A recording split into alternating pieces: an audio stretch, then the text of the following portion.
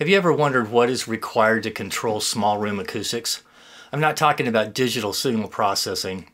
I mean directly addressing the problems themselves, physically and passively. I've designed hundreds of critical listening rooms from new construction to existing, and in this video I'll talk about the different disciplines that apply to small room acoustics from all the other types of acoustic spaces, specifically for the accurate reproduction of music and how these efforts work together to create a magical listening space.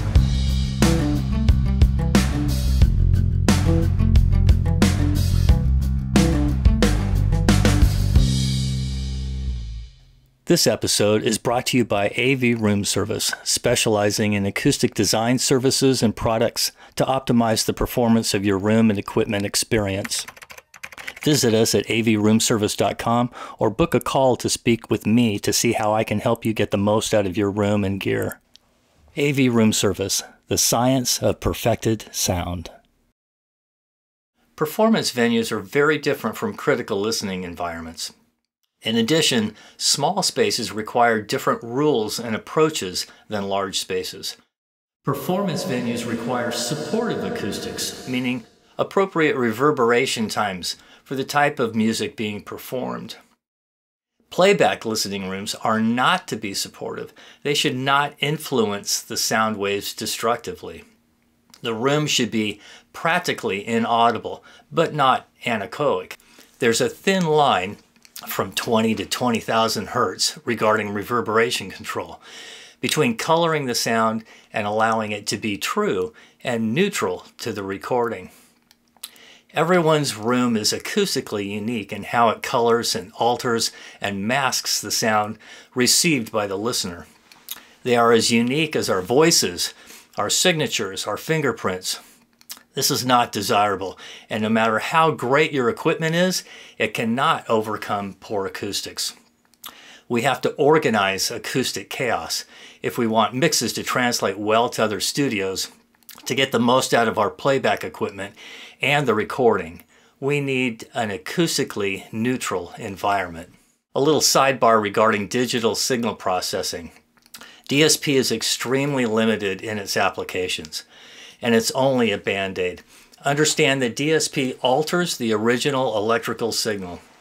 Understand also that once the electronic signal is converted by the loudspeaker and becomes an airborne sound wave, the room has control. In addition, each DSP algorithm is unique and sounds unique. I'm not saying DSP is not to be used. It has its applications. I'm just saying that it must be applied judiciously for the right reasons and its limitations understood. These days, I find it misused and overused. Back to small room acoustics. This category of small room critical listening acoustics involves many disciplines across many scientific fields. In 1964, physicist, academic, and author of many acoustic books, Robert Bruce Lindsay, introduced the science of acoustics, a graphical representation that has become popular and often called the Wheel of Acoustics. Originally developed for the Acoustical Society of America as a means to, quote, evaluate the role and significance of acoustics in higher education and chart the future of education acoustics, unquote. It has since been added to and grown as a result of advancements in technology, legislation, and other developments and interests. Here I've applied his chart to my own chart, showing the many areas of Lindsay's wheel that apply to what I do as a specialized acoustical engineer / consultant. Note the shock and vibration and noise spread over mechanical and architectural, and room and theater acoustics span over architectural, visual arts, and music, and hearing and psychoacoustics fall under physiology and psychology, or what I would call human perception, which includes emotional responses. And from there, I made a chart as it applies to small room critical listening acoustics or control studios and playback rooms. Small rooms are containers of sound energy. However, they may also be subjected to noise infiltration from outside or inside equipment, HVAC and/or electrical noise within the listening space, or transferring noise to adjacent spaces. These issues may apply to larger spaces, to be sure. However, in small spaces, the listener is more likely to be annoyed by minor amounts of noise, A, because the noise source is likely in proximity to the listener, and B, because the space is likely a low-level ambient noise floor, allowing the noise source to be easily heard. Small playback rooms serve a different function and require different acoustic methods of designing, modeling, and testing than do large spaces such as auditoriums. Changes in sound energy wavelengths in relation to the room's dimensions, as well as the time differences between direct and reflected sounds at the listening locations, are very different between large and small spaces. When I speak of small interior room volumes, I'm talking about anywhere from a few cubic meters, like that of an automobile, to several hundred, like that of a mixing room or listening room. Here we are dealing with individual room modes or resonances in the low frequency region, say below 250 Hertz, in which wave acoustics prevail.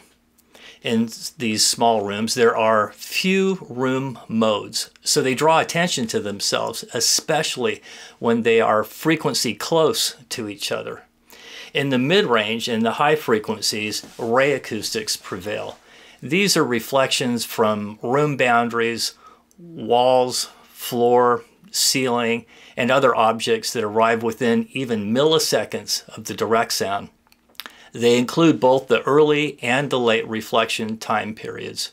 Early reflections can be perceived if they are too loud in respect to the direct sound in the amplitude domain, and/or they are delayed in arrival compared to the direct sound in the time domain. This is one example of where a good understanding of psychoacoustics is needed. Late reflections are known as reverberation, which masks low-level resolution, limits dynamic range, distorts spatial cues, etc. Note that reverberation covers the entire audible bandwidth. Other disciplines involve architecture, mechanical engineering, noise and vibration, etc. However, unique to small room critical listening environments specifically include sound propagation, the effects of source dispersion and interactions between the boundaries and the furnishings and their absorption, reflection, and diffusion characteristics along their pathways to the listener. Also, design and application methods for sound field optimization, and measurement equipment and techniques, modeling software, shell construction materials and methods, and physiological and psychoacoustic sciences. Additionally, loudspeaker time alignments, positioning, and angles are all intensified in small room spaces and must be attended to with much more care during setup and calibration. It is when the equipment room acoustic system is optimized that the suspension of disbelief, goosebumps, uncontrollable toe tapping, and even tears of emotion can cause joy and realization that the investment has paid off well. In another video, we'll talk more specifically about basic room acoustic goals regarding reverberation times, noise floor, room mode distribution, and physical setup, calibration, etc. If you are curious about how to go about vetting an acoustical consultant, watch this video next, or just book a call with me in the link below. See you in the next video.